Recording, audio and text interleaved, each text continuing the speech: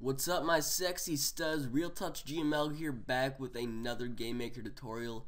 And today what we're going to be doing is we are going to be making Snake the game. Okay, now I know everybody has had heard of it or play it or seen it or something.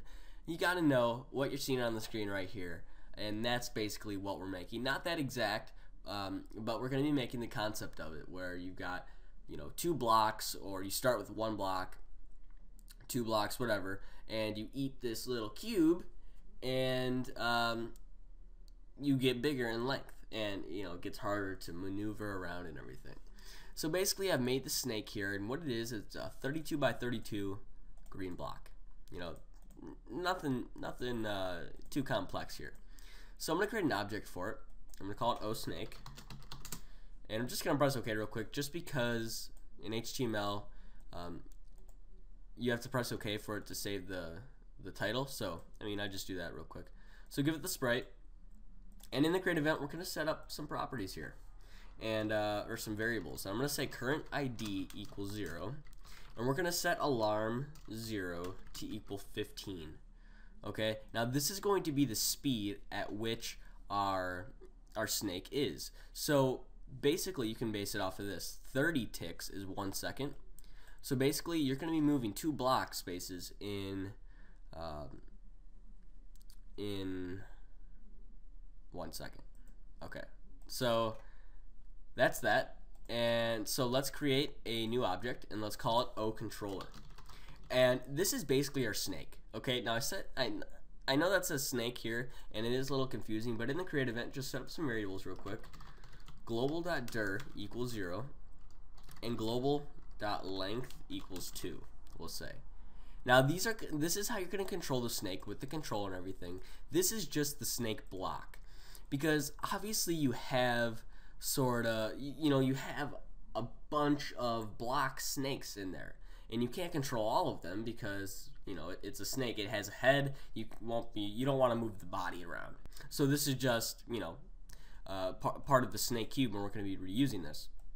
Now basically what I kind of think when I think of making a snake game is we're going to have the head, and the head actually creates a block depending on what direction you're in. So in the create event for our controller, global.dir, that stands for direction, right?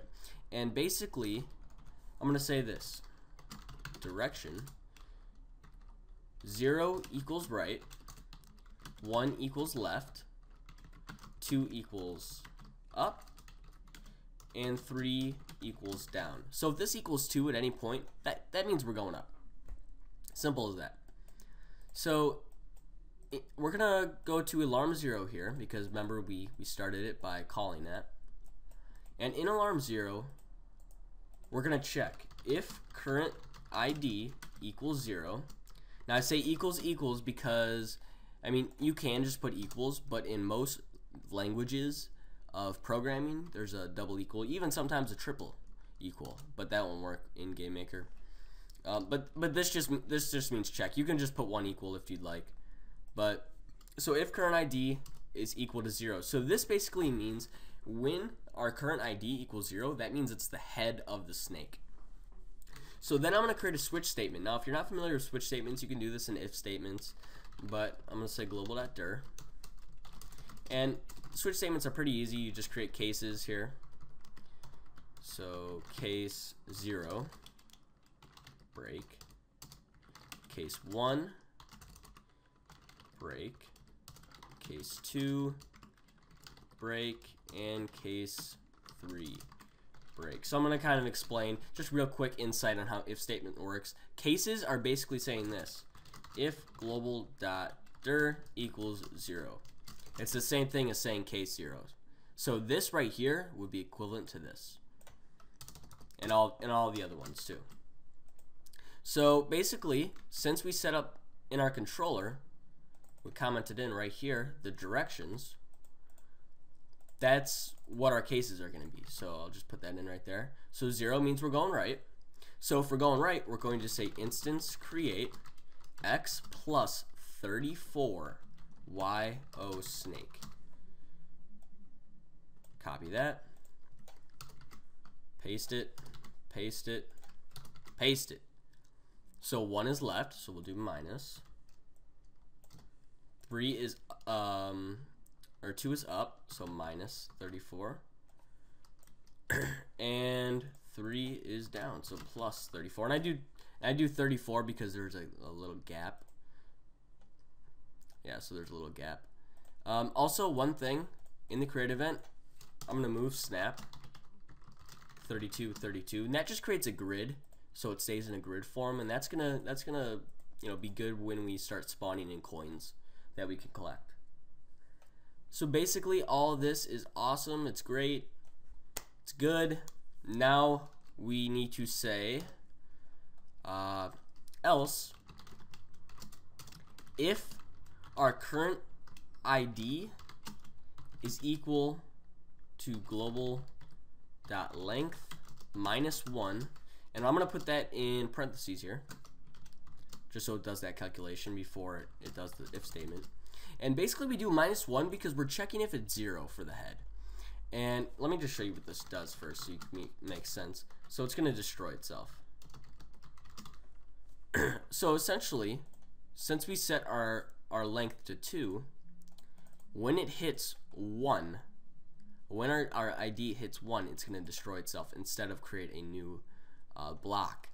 And basically we do minus 1 because we started 0. If we started at current ID equals 1, you wouldn't have to put minus 1. So you can do that if you'd like, but I'm just going to set it to 0. But then we're going to say else current ID plus equals 1. And we're going to set alarm 0 back to 15 because we need to restart it. So this is like, okay, so here, let me put it up here as well. And I'm going to kind of run through what all of this is doing. So basically, when we first create, so this is going to be the head of the snake. It's going to run through this code here. And, excuse me, it's going to run through this code, and it's going to set alarm back, and it's going to set current ID to 1, and it's going to create a new snake head, or whatever direction we're going. But now current ID plus equals 1, so the next time it comes around to this alarm, it's going to say if current ID equals 0. Oh wait, it doesn't because we already added 1. So we're going to go down and we're going to say, wait, is the current ID equal to global.length? And if it is, that means it's the tail. And if it's not, that means it's the body, which it's going to run this, which is just going to add 1 more to it. So let's go ahead and play it. Let's put everything in a room. Put the controller, and we'll put our snake here. And we'll play it. And there we go. We have, and actually there's no gap because I set the move snap here to 32 by 32. So if I take that out, you can see there will be a gap. Yeah, there's a little gap there. But I actually want to move snap because it's going to make it so that it aligns itself with the coins that we make. So basically there it is. That's a length of 2 snake. So if we set this to 5, 4, 5, there we go. So that's the length of 5. And you can see it easier if I don't put the move snap on there. 1, 2, 3, 4, 5. There we go. And that is going in the direction of 0. So if we set this to say 3 down, it would go down. Yep, so 1, 2, 3, 4, 5. How cool is that?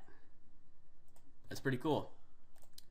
Now, let's go ahead and do that. We're going to do movement now. And movement is pretty simple, actually. In this step event of our controller, all I'm going to say is if keyboard check pressed vk right global.dir equals 0. And I'm going to go ahead and copy in our little cheat sheet here. Whoops.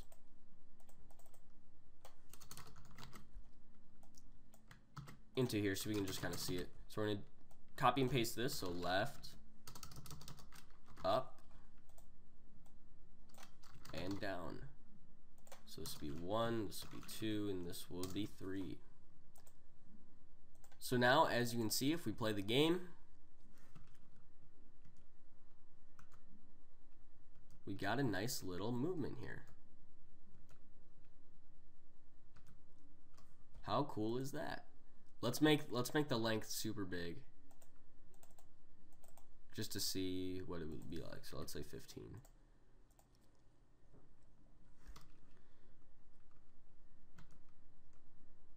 And you can make the speed bigger by making the alarm smaller. Yeah, that's a 15 by 15 snake. That's pretty awesome. So go and like, go and subscribe. Next tutorial, we're going to be adding in coins and, you know, getting with collision detection. And actually, there's a problem here. If we're going right and we hit left, it can actually go through itself, which is weird, which we need to fix. That will be a problem, but that's pretty easy fix. Go and like, go and subscribe. I will see you guys next tutorial. Let's try and hit this up to 25 likes. That's a lot. All right, I will see you guys next time. Peace.